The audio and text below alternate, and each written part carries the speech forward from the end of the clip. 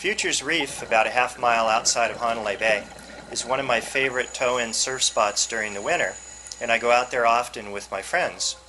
But during the summertime, it's also one of the most beautiful dive sites that I do kayak dives from in the summer when the water is clear and the waves are small.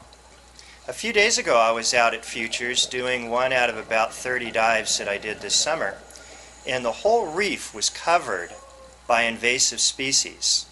Invasive species are species of fish that aren't native to Hawaii. They were brought in from other places for whatever reason and let go on the reefs. The reef out there at Futures the other day had over 1,000 taiapi on it, a small yellow fish with blue stripes called a snapper. This fish was brought in from Tahiti and let go a number of years ago. This fish eats our native fish eggs. Having too many of the taiapi on the reef is really bad for the overall health of the reef, and I must have seen well over 1,000 on this hour-long dive. Another fish out there I saw a dozen of was the big roy. It's a peacock grouper. The roy was brought in from Tahiti in the early 50s as an additional food source for Hawaiian fishermen.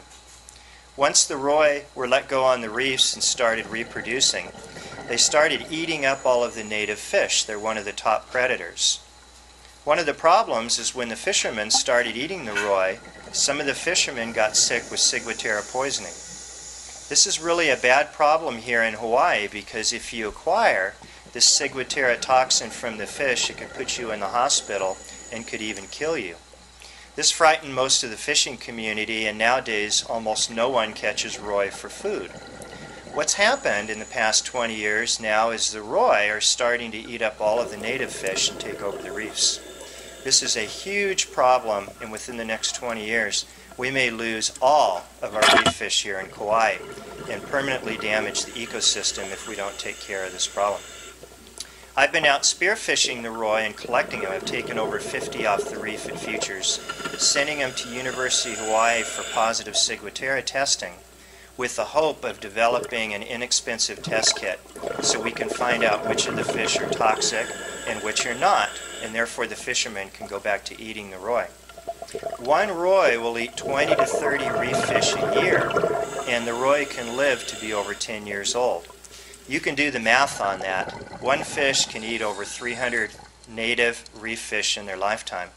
And if there's 500 or so that live out on these reefs, they could decimate the entire reef fish population within the next few years. We really need a lot of help on this roy eradication problem. We need more divers out taking the roy off the reefs, and we also need more ciguatera studies so we can find out which of our fish are healthy to eat, which of them we can't eat, so therefore fishermen could go back to feeding their families with this large predator fish.